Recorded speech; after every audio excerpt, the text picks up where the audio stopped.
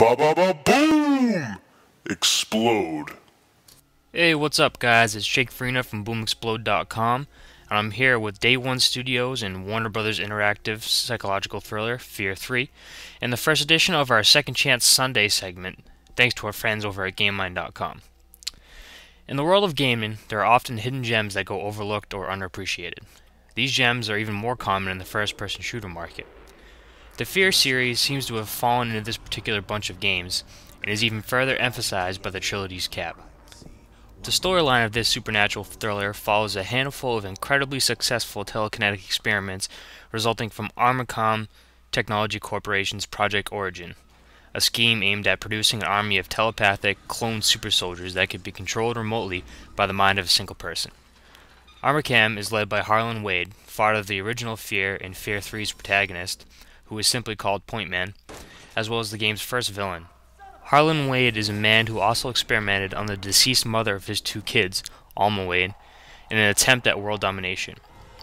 F.E.A.R 3 picks up with the incredibly powerful Alma having thrown herself upon F.E.A.R 2's protagonist in order to become a child, going into labor, threatening the world's existence with the potential for an even more powerful telekinetic soldier.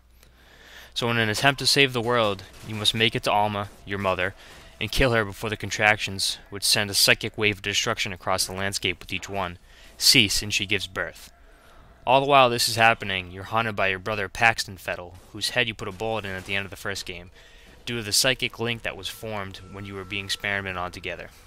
As you navigate Point Man through the game's levels, titled Intervals, you engage in combat with Armacom's army using a wide array of weapons that will allow you to simply pop the heads off enemies, instantly turn them into a human slush, or pin them against a wall with a massive nail.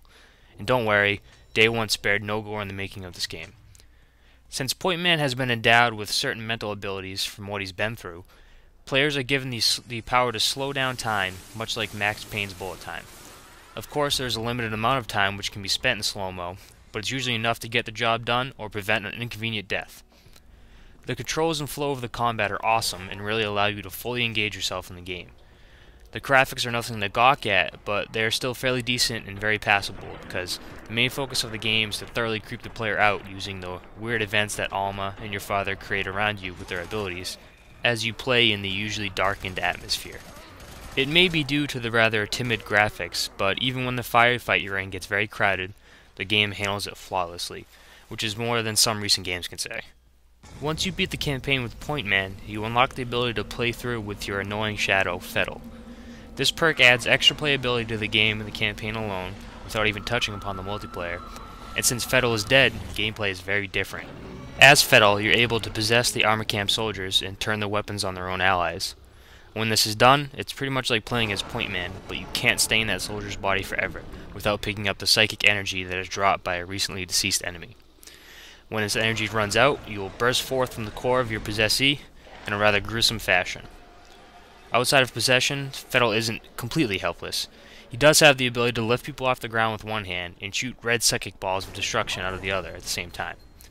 In co-op, players are given the option of running through with a friend as both characters, allowing you to use both powers to work together, making for an even better experience and a few achievements along the way. Everything is tracked in F.E.A.R 3, whether it be time spent behind a cover or a kill count for a particular weapon, and a challenge-based level system that will unlock some perks for you along the way, like more time in slow-mo. These perks, levels, and challenges carry over between campaign and multiplayer as well. There are 4 multiplayer game modes in F.E.A.R. The first is called Soul King, and pins players in a free-for-all type scenario in which the goal is to collect the souls of fallen enemies by possessing soldiers in the battlefield. In Contractions, players are placed in a stationary location that they have to defend from waves of enemies, basically F.E.A.R's version of a horde mode. The third, and my personal favorite, is eloquently titled F.ing Run, and places players in a run-for-life scenario as you're chased by a cloud of death and forced to kill enemies as well along the way. Any hindrance in your speed or slowing down, and the cloud will swallow you whole.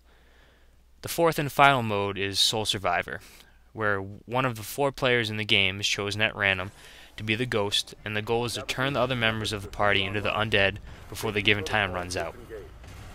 All of these multiplayer game modes provide for a huge amount of replayability, and the creepy music, coupled with an even creepier atmosphere, smooth gameplay mechanics, and tons of replayability, make this psychological first-person shooter my personal favorite of the series so far, one of which I'm a huge fan of. So I give it a 9.5 out of 10 and would recommend it to anyone that owns an Xbox or PS3. As always, thanks for tuning in, guys, and make sure to subscribe to our YouTube channel, as well as our friends over at GameLine, so you can catch our newest releases, and follow us on Twitter at BoomExplode to stay up to the minute on our latest news, reviews, and podcasts. Thanks again.